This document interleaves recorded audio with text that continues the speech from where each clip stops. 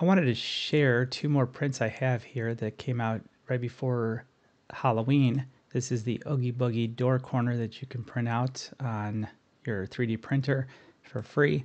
And you'll be able to see here, this is the larger size that comes out. You can go ahead and print that.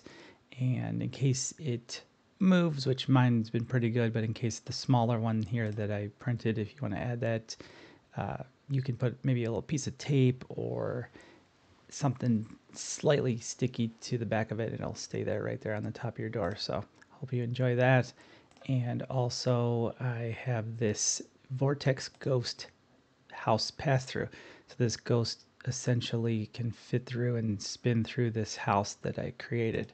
So hope you enjoy this. This was a little bit of work, more me trying to figure out how to create these different pass-through toys, which in my opinion are pretty sweet, and hope you enjoy it.